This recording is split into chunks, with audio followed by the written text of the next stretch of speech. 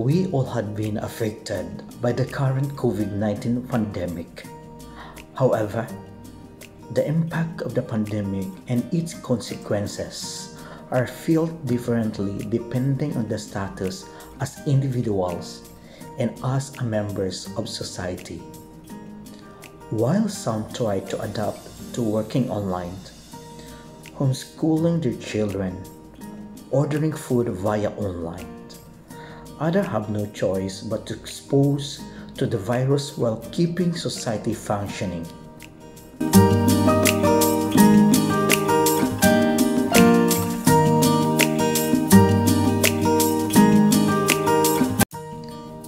Vaccination is a simple, safe, and effective way of protecting people against harmful diseases before they come into contact with them.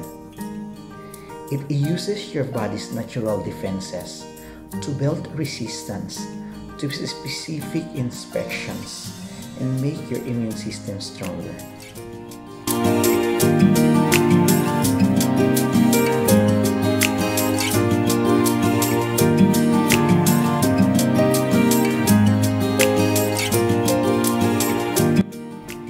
Vaccines train your immune system to create antibodies, just as it does when it's exposed to a disease.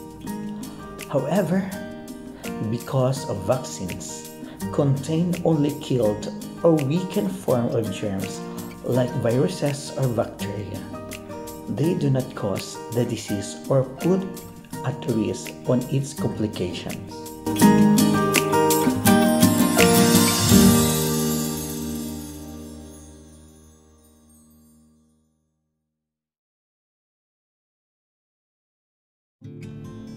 Vaccination is a safe and effective way to prevent disease and save lives. Now more than ever, today there are vaccines available to protect against other diseases. These vaccines save lives up to a million people every year.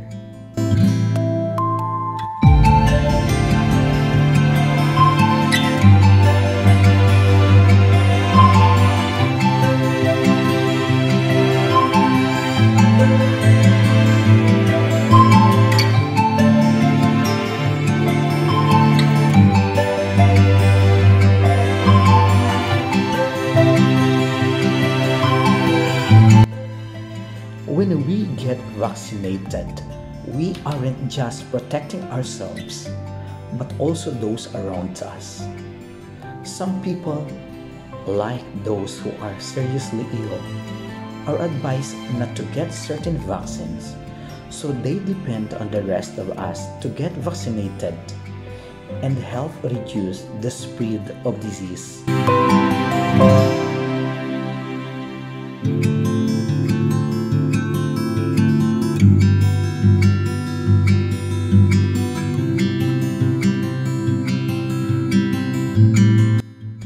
Nearly everyone can get vaccinated.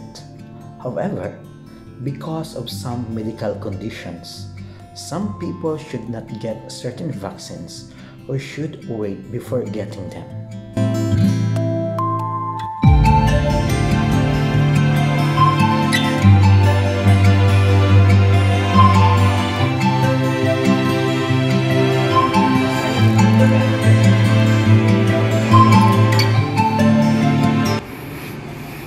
Yan guys, yung ever supportive namin na kaibigan, si Tonglex Vlog. Siya yung driver namin, siya yung advisor namin, financial advisor. At saka financial supporters din guys. Mga lunch, dinner, yun. Ito naman, ang sinamahan namin, si Kenlex Vlog. Nagpa-inject ng kanyang first dose. Interview natin siya guys. Kenlex, ano yung experience mo sa loob? Paano mo ma-encourage yung mga kasamahan natin dyan na hindi pa nakapag first dose dahil natatakot? And anong masasabi mo dito sa Dhahran Expo? Dito sa Dhahran Expo, una sa lahat, magpapasalamat ako sa mga kaibigan ko, Panglit Vlog, si cheeper ni Hao. Yun, dahil sinamahan nila ako dito. Dito maganda dito sa Dhahran Expo. Maayos yung ano nila. Hindi ka nasikasa pa nila. Saka yun sa mga takot sa inject dyan, kumanda na kayo dahil joke lang. Ganda na yung sarili niya. Ganda niya yung sarili niya. Hindi yan. Ayos lang naman, madali lang. Yun. Saka tapos mo ma-inject, mag-relax na lang ng 10 minutes. Relax lang kayo, huwag kayong kasi maliit lang. Chill lang. Parang wala lang. So far, ano yung first mo na nararamdaman? Ano yung effect sa'yo? Parang wala lang. Normal lang. Parang ano lang. Kasi yung inject guys, parang ano lang yun, parang kagat lang ng ahas. Kala ko malaki. Ano pala? Maliit lang pala. Kala ko yung malaki. Maliit lang. Malaki yung... Anong mga advice mo sa mga takot sa injection? Sa mga karayong? Yung mga ano, para hindi kayo matakot, huwag nyo lang tignan. Pati Manila. Manood na kayo, parang wala lang. Hindi nyo na mamalayan, tapos na pala. Nilagyan na pala ng batig. Tulad ito. Nilagyan na nila. Yun. So yun. At saka yung mga hindi pa nakasubok dito, kailangan magdala kayo ng internet. Kailangan may load kayo. Kasi hindi na pwede yung ano, yung ini-screenshot, hindi kayo papapasukin. Ano ba? So, kailangan talaga ng internet bago pumasok.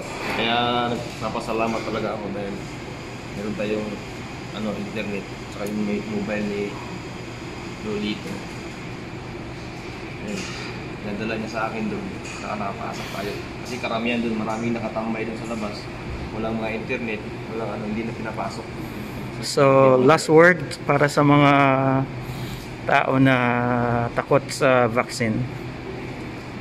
So, yung mga takot sa vaccine,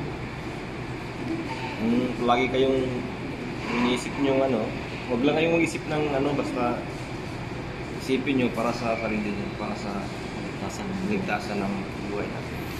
So, invite mo sila sa vlog mo. This is Kinlex Vlog and welcome to my vlog.